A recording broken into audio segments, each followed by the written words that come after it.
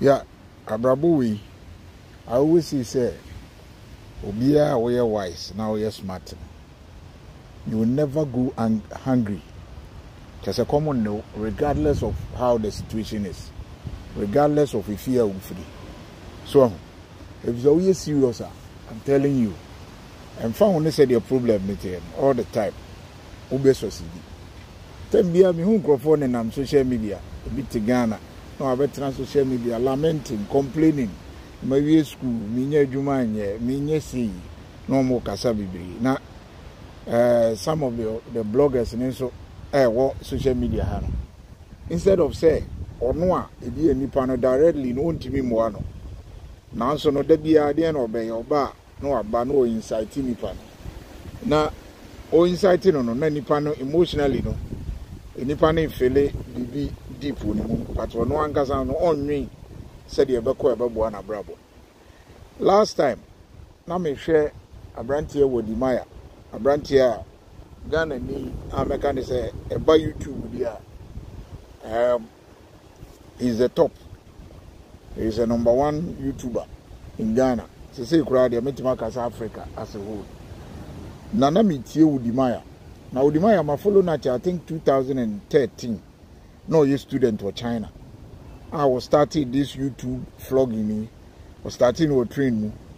I was yearning kakra. Was starting projecting the positive side of a year. I don't cry. I was starting in Ghana first. And I feel sad to me did not could do Pennsylvania.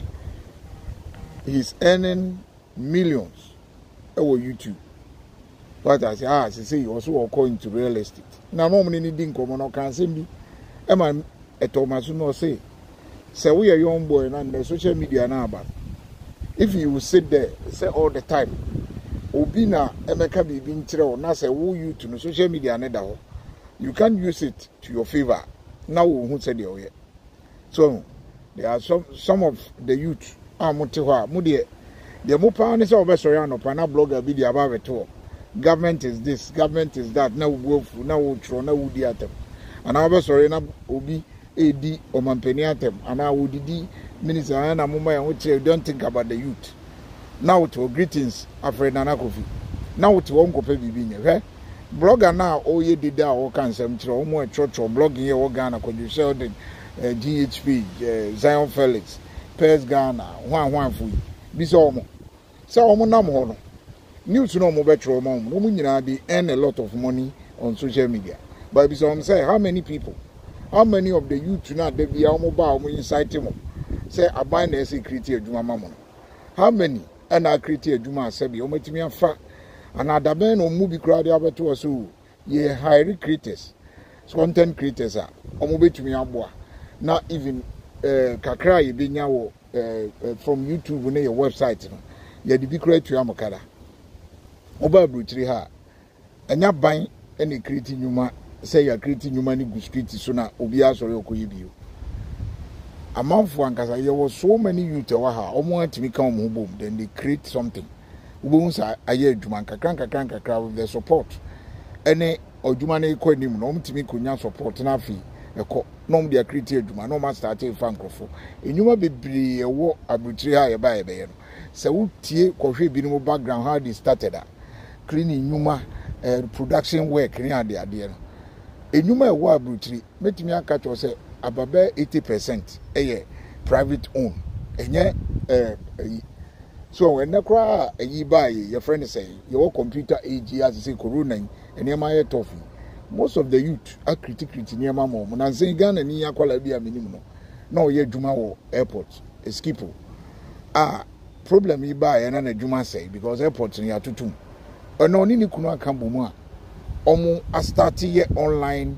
and my name will be something like pizza just a name what to work around ye almost starting in Caribbean na big amount for year orders so na Juma say and one thing if you find is out here brutal with Holland and can say but Juma say your friend is saying all quality benefits say be unemployment benefit and a bebo to say no on traffic we creative bibia say na Juma no crab na your friend back up and obeko so sanity abrutia ba abrofu enkwala ni some of yen youth nkwale wa no munyina na sabi omo ye adwuma office ebia timi trance create something for themselves no maye no mu di call manim sa na tie me say obi a oti Ghana wo se kombedo wa na apply kombedo yen mu nyina ye te Ghana ni yanwo ya ntu sika mu mimi kofi yanwo man ntu sika mu but e koma na meda because man tran wo say ma ko school ma wie na me nya adwuma nti kinchina na eza ban ko bi adwuma na mko pa ban adwuma bi dabi ye di eti epempem what I say any ye adwuma so even we sister kra na wo store na abekot na so do nsa ko show them from now to wa uni ti ye ankasa we struggle and we striving ena ye see betu kwa kwantu da bia me ka me say sisi utiri mu a ye ka hwe ya wunti but ye mu bi no that opportunity na ye wo and ye say the nisi so see ye tena Ghana nka nipa ko enim regardless of the hardship Ghana wo Ghana hona hardship no me say sa bloggers here da bia mu di o ma GHP gini wan all of them omo establish it. Do you know the money they earn a month? Could you share the name of my account? Do you know the money they earn a month? But what is social media? What do time when you know Zion Felix no more and no Ghana wa no muti omo ntia brutu. Enti no so better now no atire say the system is not working. Now so ti wo di actually the system is not working. The system is not working. When PBB nye omo no omo ko Zion Felix na say who say also a be cement wan. We be we also what and at the Biaba social media. Oh my tia brutal on your video. Ah, the Biano, or much of the system is working wine. And I think I tell movie say, or what children, Mammy Peco bin am in Boada. Or Muan Abo, into the Tanaho. Naya our leaders. Tanaho, our leaders. Nanko Pebby being a M1. Leaders in the Tanaho.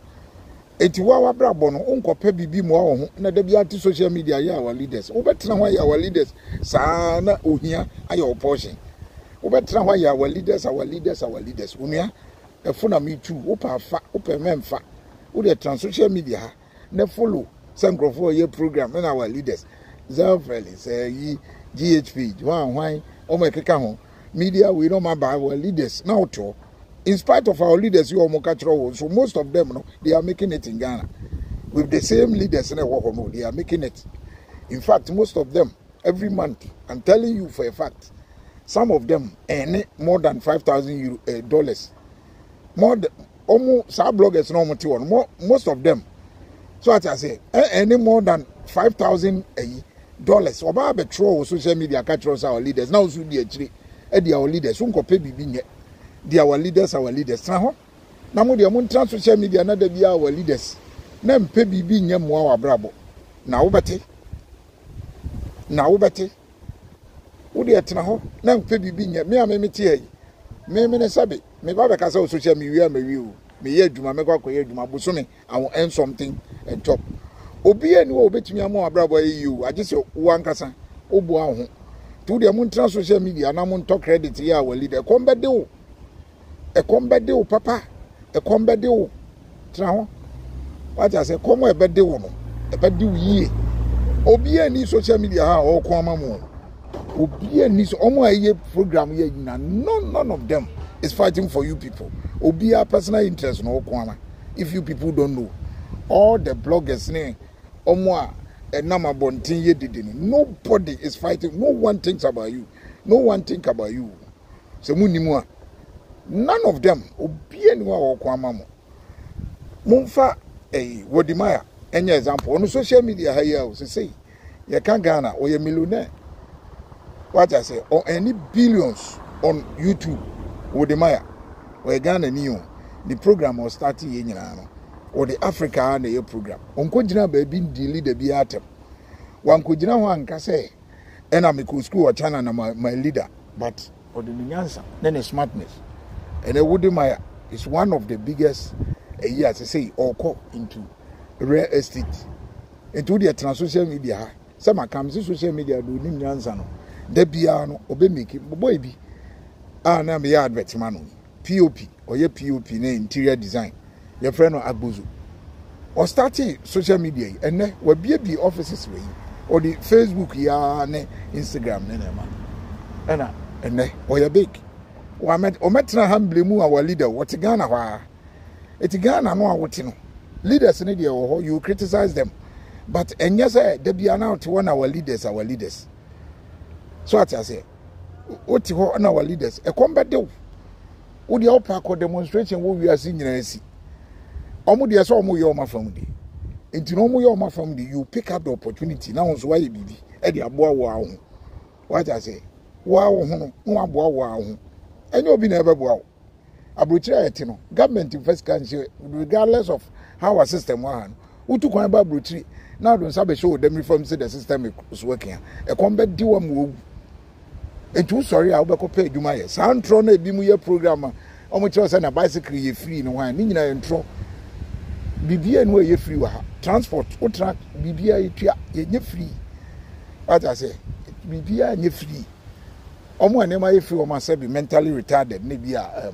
obi a oye junkie ana obi a say be oyare ana homeless so homeless ne kra no nya bibia na ye free sa enti no se wonim nyansa e komo ende woda I'm telling you for a fact wonim nyansa e komo ne woda ena wo obi a wo ye serious so o pe bibia ya I'm telling you wo we university na wo nya adwuma nye university ni so wo nya adwuma nye ya wo be pe bibia ye na wo tena ase se university na adwuma na wo pe office na akotena abrotira wo nya ne sa utu kwan ba abrotira enkrofo etu kwan ba abrotira ha ya bisa wo mo ye ba ya ni yen yanko university but ye ni university for na ni before ni ye adwuma na me ye adwuma wo ba bia ye swimming pool me ni university for me ni graduate na ni gina ho an ye adwuma until say umunya adwuma wo mkoko ye me ni graduate na ni gina ho na me ni ebi ye pilot say ebi ye police impenifo wa ha ba me ba me ni bebre ene na ye adwuma broche sanete opo ebisa America go to McDonald's you will see some of the people well educated no mo ye adwuma McDonald's we say adwuma open onyae enti obedi kan ye adwuma McDonald's no dey pay adwuma pa etu onya adwuma no agya McDonald's no okọ ni pay ya de be man McDonald's ko nya adwuma ni pay ni be bi at times 3 but obe din no aye sa na ete enom de call manim eti wo te ho se ma wie school ena me ye ho anwan say you post to enti adwuma bi ho a wo koye kra wo fere ebi se sika na ye peanut wo koye cleaning kra wo fere abrochire ha obi wie university ebi a obo doctorate onya doctor adwuma nye na nsen na kromu anom na doctors ni na mo fa na ye kakra most of the doctors ebi koye adwuma restaurant no bi ye adwuma wa ha until say ekwan bi e ya omo ekoye doctor adwuma no oye adwuma restaurant ni pay no wo de toto doctor na enuhwe but or the pride to nchen because onim say on tena fie e ma sebi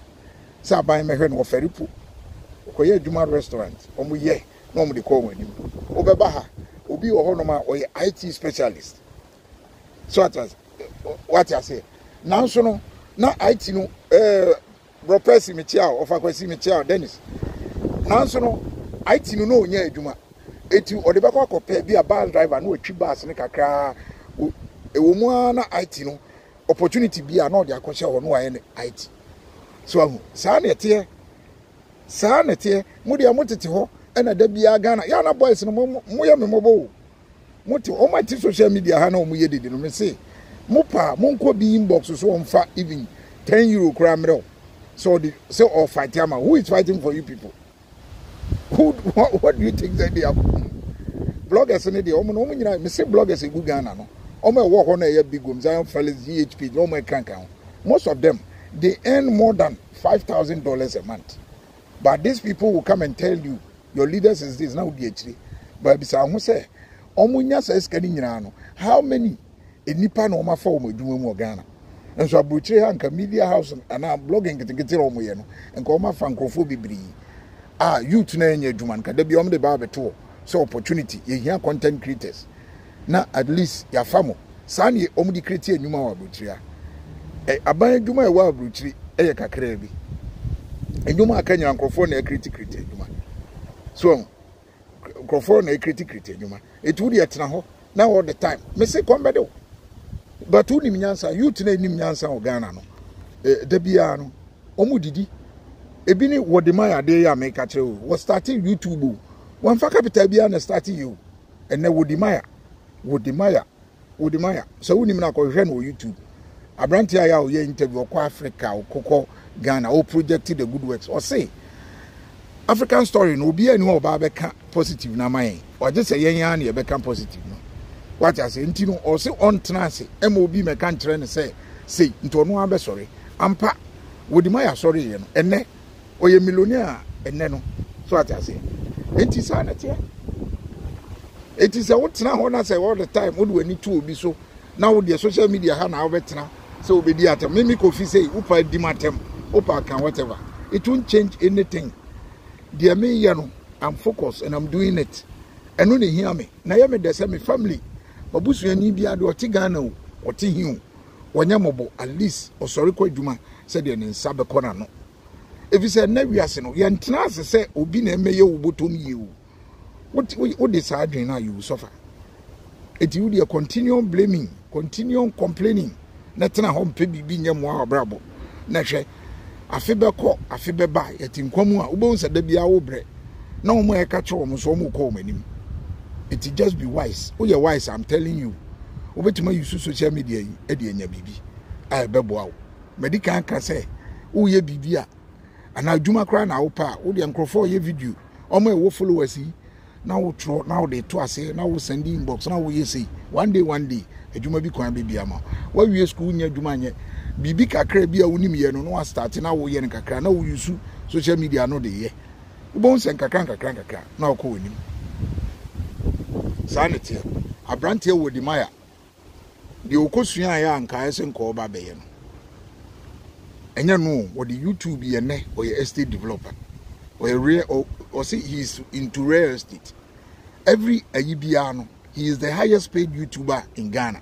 In Africa, yeti etuano so wo hwe ne estimator. Yetuano over $44,000 a month. Sika wonya from YouTube no.